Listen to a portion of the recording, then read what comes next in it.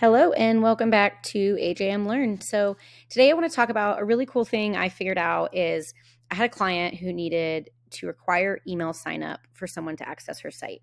And so kind of figured out a workaround. You do have to use the built-in promotional pop-up for this. So you can't use it otherwise, but it's a pretty cool trick. So I'll go ahead and dive in. Let's get rid of my face. Okay, cool. I'm going to use my post as in my own guide. Okay, so step one is you need to activate the pop-up. So go to marketing, go to promotional pop-up. If your site's not live, then you could totally go ahead and toggle on display pop-up. I save that as the last step just because I don't want, a non-fully functioning pop-up on my live site. But first option is go to change layout. Here, I think you have like 9 options. So doesn't matter which one you choose whatever you want, whatever you like, totally doesn't matter, totally preference. Next, and this is all really detailed in the post, go to action. You do want to keep it on sign up for a newsletter button. So you can decide what you want the button to say, what you want the disclaimer to say, what you want that email. You could change what this placeholder says. Storage, this is going to be auto set to Squarespace email campaigns. If that's not what you're using, click select another, connect another service or whatever it said. You can choose MailChimp or Google Drive. This is just when someone signs up. We, of course, need a place for that email to go if you're collecting an email list. So this is where that goes.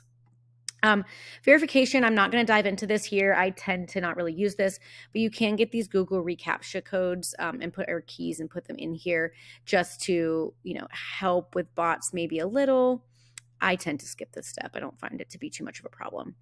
And then your post submit. This is super important. So what you need to do is there will be a piece of code here that you need to put in the post submit. One thing I like to note, so it's in here, you need to put your full URL. So this is typically your homepage. So, they're landing on your homepage ideally, the pop-up comes up, they have to sign up. And then basically we're auto redirecting them because otherwise they would fill out this pop-up and it would just say thank you and they would just be like stuck. So we're auto redirecting them back to where we want them to be, which is probably the homepage. So you would put that URL here, just where the URL here is. Now I did put a note here. Sometimes it's kind of weird. Sometimes when you paste this into this box, it auto reloads the page. Let's see if it happens. It didn't. Sometimes it makes this page load. So what I like to do is just put the URL like in notes or somewhere else. I'll actually complete this and then paste it in, but luckily it didn't happen. So I'm rebuilding my main site. So this is just a trial site for now. So let me put in that. So that should be good. You want to put in your full URL, click save. Oh, of course, it needs me to connect my storage option. Go back and do that. It definitely won't let you move on from one thing if one thing's not complete. So I'll just do this for now. There we go. Okay, go back. Next, your content. So this is what it says. You can change what the pop-up says. Display and timing. You definitely want it to be on any first page, unless for some reason you wanted it to be a sign up for certain pages. That's actually totally possible too. I've only done this really for any first page, but you could definitely require it for single pages. So that's an option. But let's say you want to do any first page. I personally end up doing for this on a timer and I do immediately. So again, in my application of my client, they do not want anyone to be able to browse the site without signing up at all. But if you wanted to maybe incentivize someone, you could give them 30 seconds and then be like, okay, now you can't go any further. It's kind of how news sites do it. They give you 10 seconds to start reading and then they pop up. So that's totally your call. Frequency, you don't want it to pop up. So after they've signed up, click never and make sure to keep both of these clicked. So you would save that. And then style, annoyingly, this does not auto populate with your site styles. I think it's really crazy. I don't know why. So you need to come in and customize your colors, your fonts, all of that here based on your branding.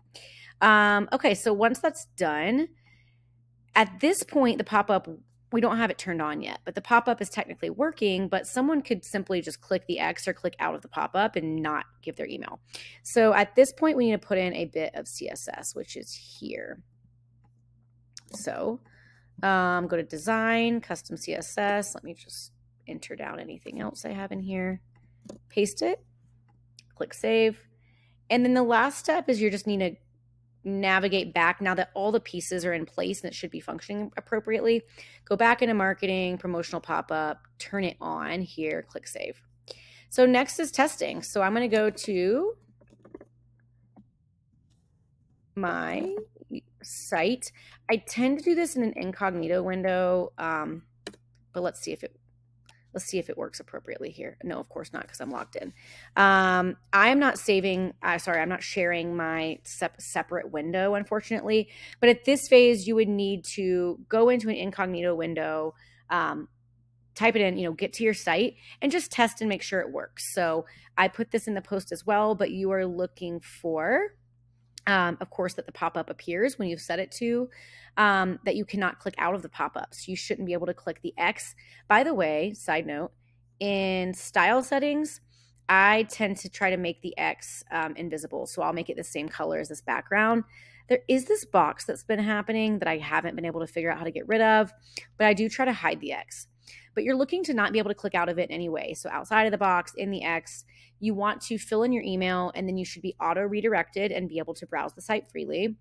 And then you also want to check wherever your storage is and make sure the email you submitted did go to that storage area. It's pretty foolproof, should work. Check your code in your CSS if not, and hope you enjoy it.